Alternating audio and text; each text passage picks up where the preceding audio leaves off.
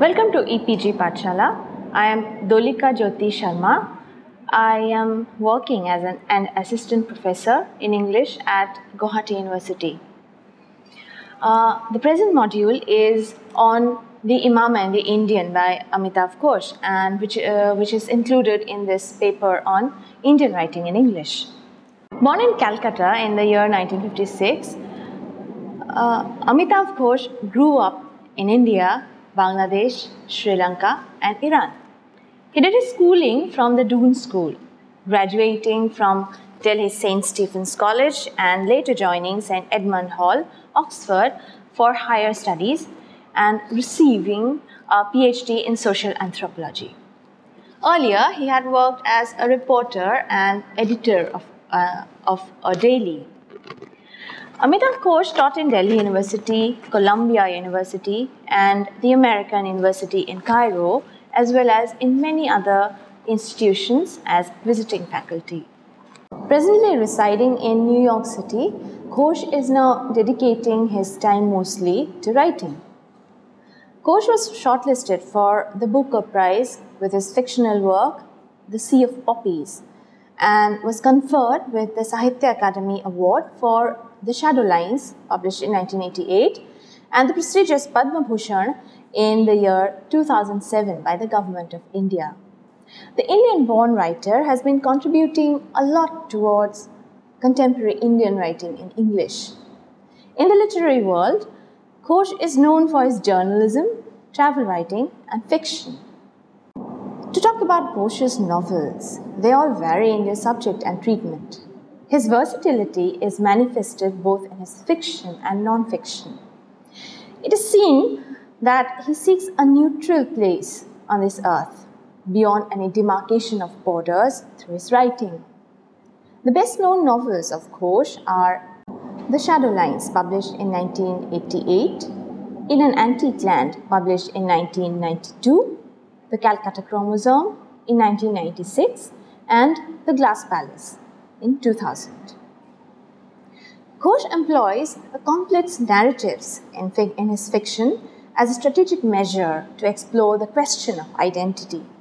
At the same time, being a scholar with anthropological training, his novels exhibit his keen observation of the characters, settings and histories from a close proximity. For Ghosh, the novel is a hybrid genre, unquote, as it cannot be straitjacketed in a single pattern. An example of this is In an Antique Land, which is both travel writing and a novel. So, Ghosh, in many of his novels, seeks to create of the novel a very open-ended genre, a novel which traverses the borders of itself as a form. Ghosh's readers are given full freedom to interpret his characters as well as the happenings and expression of his novels. The motive behind the varying issues that are dealt with in his novels seem to have emerged from his realization of the, quote, dubious nature of the borders, unquote, between people, nations and genres. It is so that we find him, on one hand, examining ideas of reasons and the association of science and technology with those in, say, for example, The Circle of Reason in 1986, and on the other hand, his postmodern concern with the displacement of white supremacy, giving non-whites central position in his Ibis trilogy. The issue of migration in the post-colonial era, another attribute of postmodernism, constitute the theme of The Hungry Tide, which was published in 2004. In a similar vein, In an Antique Land is also carried on with the same basic foundation of not being fitted into any particular framework. As I've already said, In an Antique Land is both fiction and travel writing and autobiography. Its narrative is divided into two parts. One dealing with his travel experiences in the Nile Delta, and the other, the reconstruction of the lives of a Jewish trader, Abraham ben Yedu, and his slaves, Ashu and Bomma, in the 11th century. In this work too, Ghosh merges narrative, travel, autobiographical pieces, and history. The Imam and the Indian, like in an antique land, cannot be defined generically. It is one of his non-fictional works, a miscellaneous collection of journalistic and scholarly articles and lectures published in the year 2002. The book is named after the first article included in it. In the preface itself, Ghosh declares that the pieces are heterogeneous by nature and they cannot be put under the same label.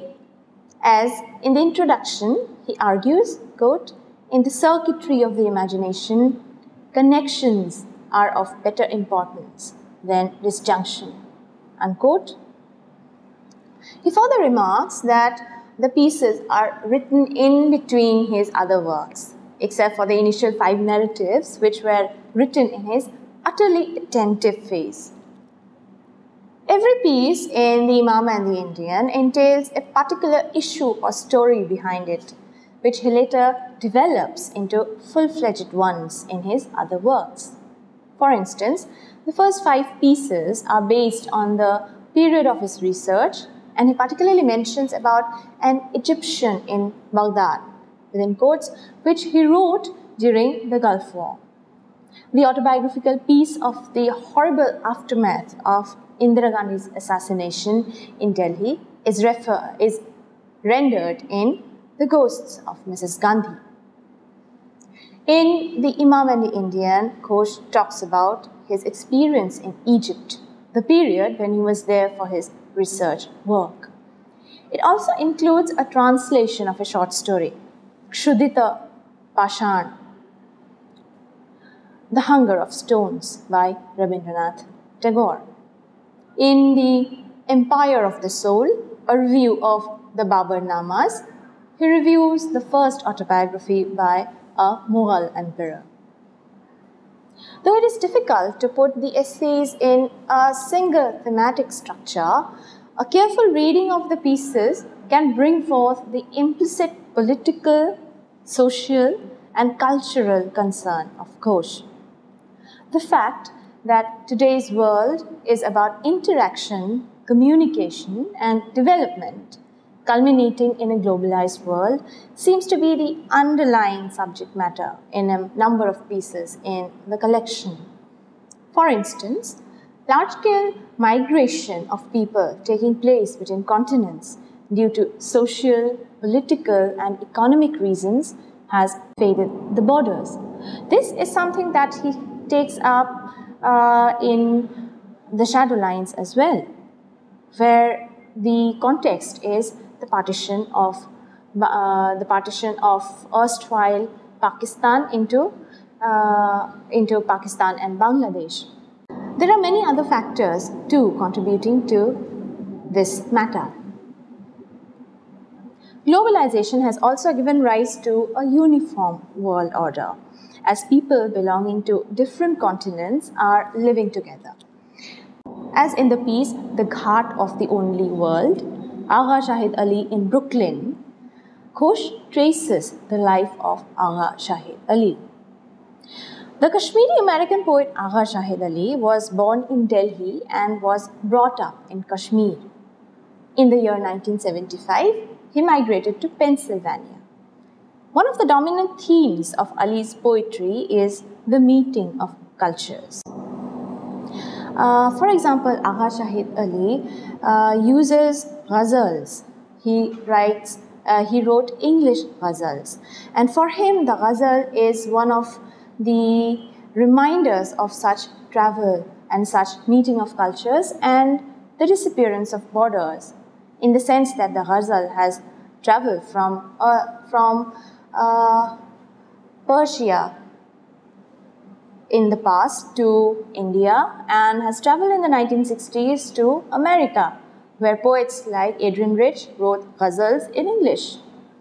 So Ghosh, talking about, quote, voyage between two continents, unquote, and the building of Shahid reflects on the microcosmic view of the transcontinental milieu in which Ali was living.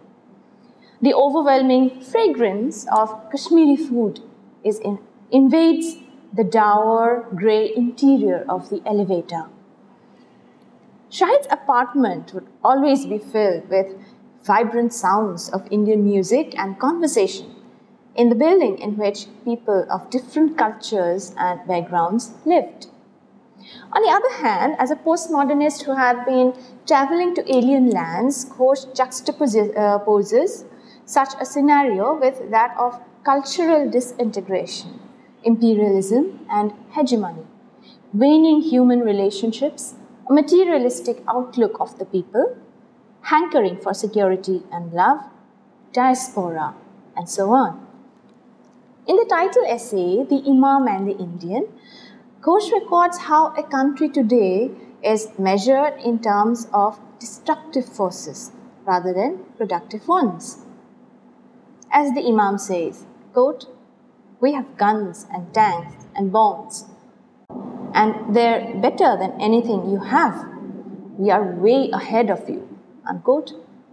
Ghosh realizes that the superiority of the West has become an acceptable fact among all, no matter either it be an Indian or an Egyptian or anyone else.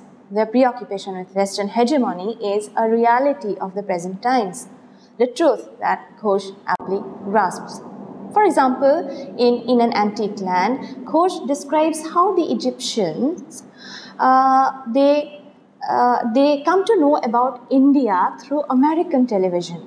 So their idea of India is formed by America, by Western media, rather than any first-hand knowledge of India. Similarly, here again we find this intervention of the West. This preoccupation with Western hegemony as a reality of the present and Ghosh's opinions on it seem to be reflected in how the Imam is represented in the book. The Imam's refusal to acquaint Ghosh of his traditional healing process is perhaps for the reason that old customs are not trusted anymore. The customs and traditions which constitute the identity of an individual, community, and a nation have now become obsolete. As an anthropologist, Ghosh's visit to Egypt is in search of a genuine and settled culture bewilders him when he finds the restlessness prevailing there, as the villagers seem to be the, quote, airline passengers in a transit lounge, unquote. So much has Western media seeped into their cultures that they are losing touch with their own culture. The Egyptian in Baghdad tells the tragic story of a migrant Nabil who moves to Iraq in order to earn money to give his family a comfortable life. Unfortunately, he never returns to live in the Pakka house that was being built with his money. Nabil goes missing without any whereabouts. No one knows where he has ended up. The awful situation of the Egyptian migrants in Iraq as they live there in high risk of being killed any moment by the Iraqis has been illustrated in this piece. As the piece is written shortly after the Gulf War, the Iraqis acted wild and blamed the Egyptians to have taken advantage of their situation of being indulged in the war.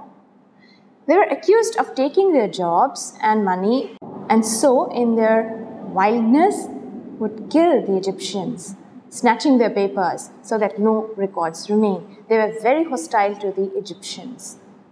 On a lighter note, another aspect of Egyptian life is portrayed in the interesting piece called The Relations of Envy in an Egyptian Village.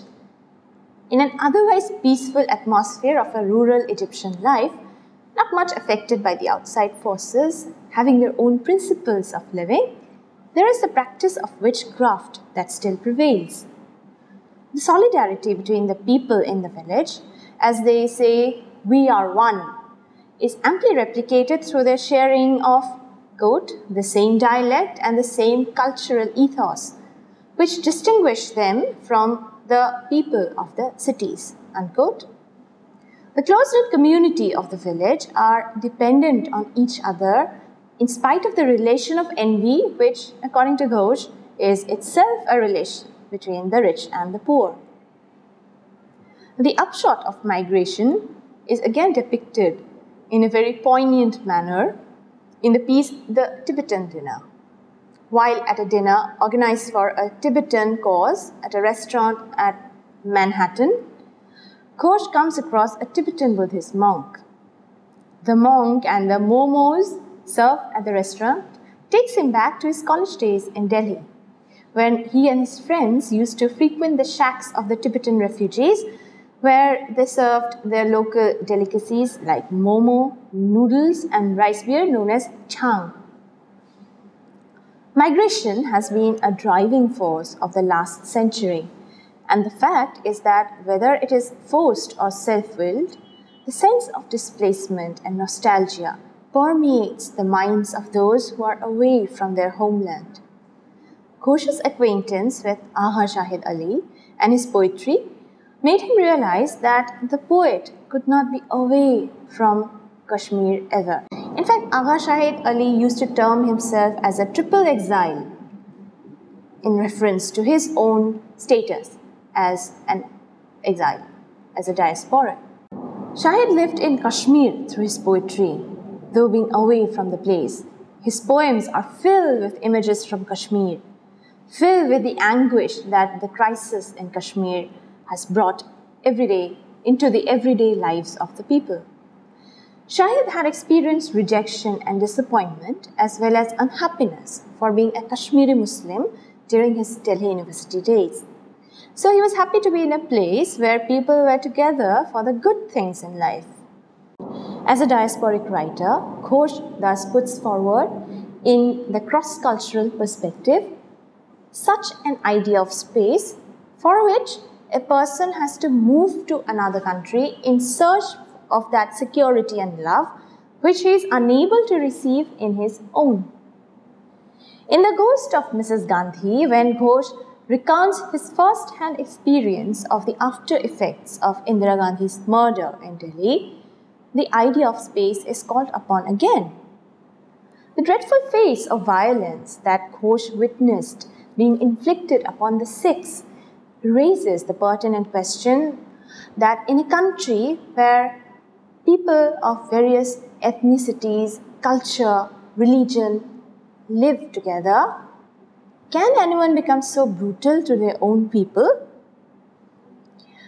The plight of the Sikhs, being so much insecure, could only be felt by the ordinary people, referring to the ones who did not belong to any group or political life. Ghosh also expresses the dilemma of being a writer who was supposed to be reproducing such a situation of terror, or would be writing about the ones who took risks to help the victims.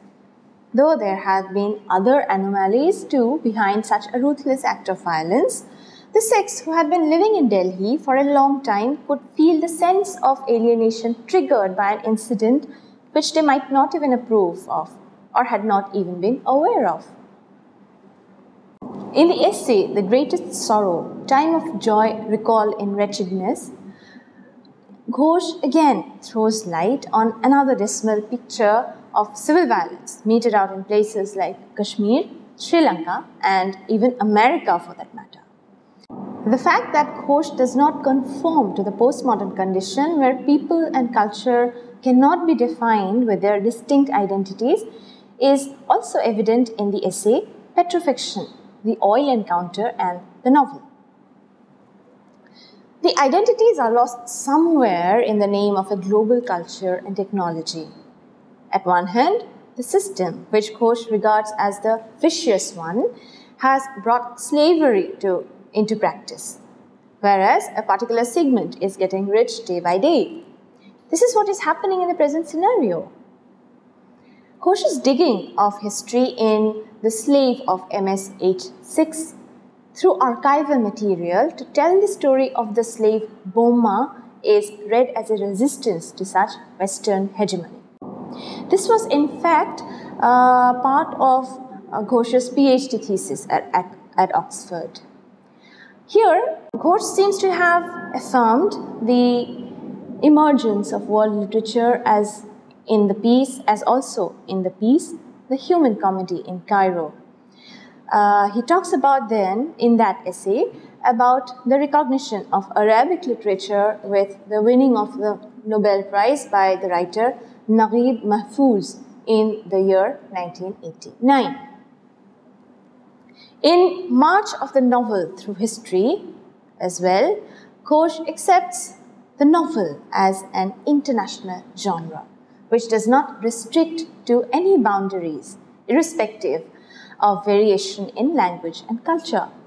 At the same time, in the diaspora in Indian culture, Ghosh regards the repressive action of the government of India with regard to the banning of An Area of Darkness by V.S. Naipaul and the Satanic Verses by Salman Rushdie as something not to be approved of. The colonial mentality of belittling ideas and responses is thus revealed through this essay, as he thinks that it is always through the mediation of London that the relation between modern India and its diasporic population is sustained. The assortment of pieces in this work of Ghosh takes the readers to different territories together.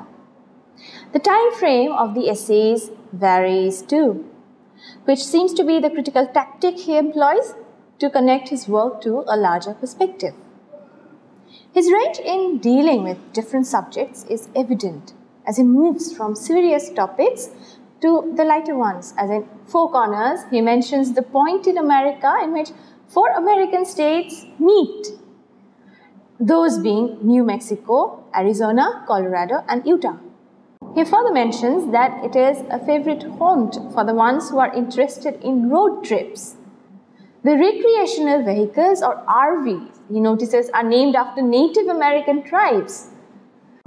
The essay also bears testimony to the fact that all borders are subjective, as it is found that tourists, though they throng to this place attracted by its beauty and also to view, quote, the magic of the spectacle of 2 straight lines intersecting, unquote, the division is hardly noticeable.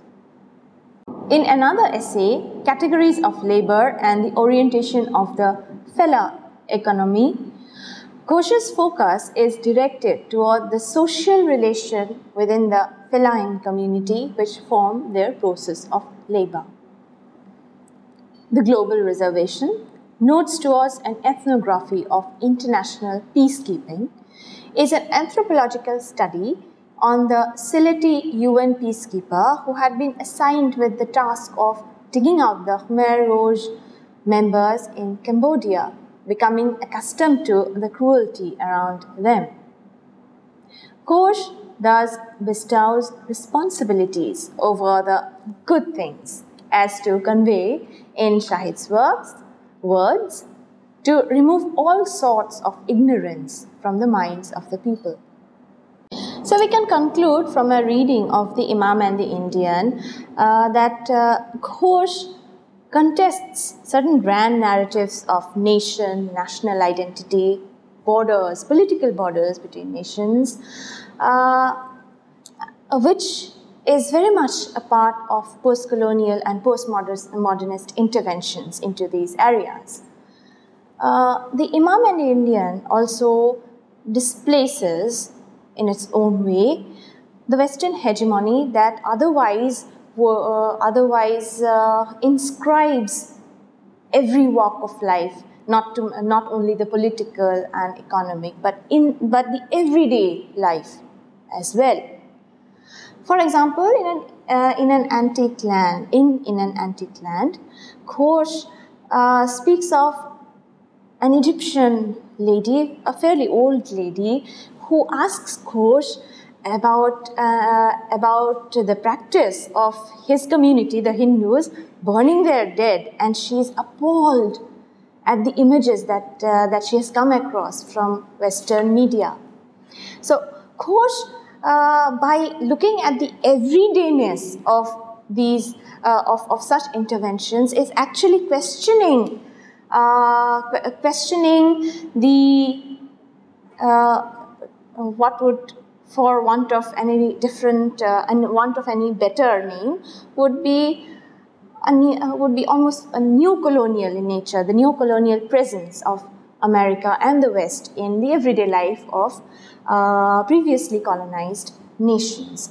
So in the Imam and the Indian, we find autobiographical, anecdotal narratives juxtaposed with critical discussions, reflective discussions on the question of politics, writing, nationhood, the West, on all these terms.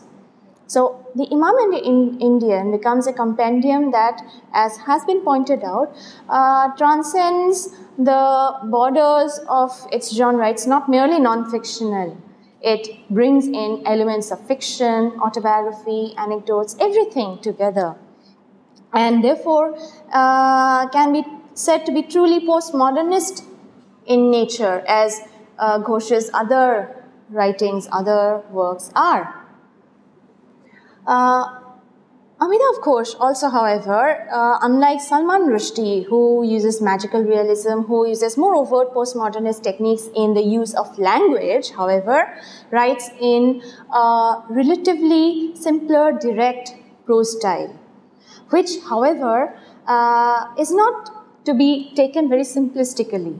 It also embodies, like Salman Rushdie's does, although it does in a very different manner, it also embodies the central preoccupations of writing from the margins, and maybe also looks at whether the margin can at all become the center.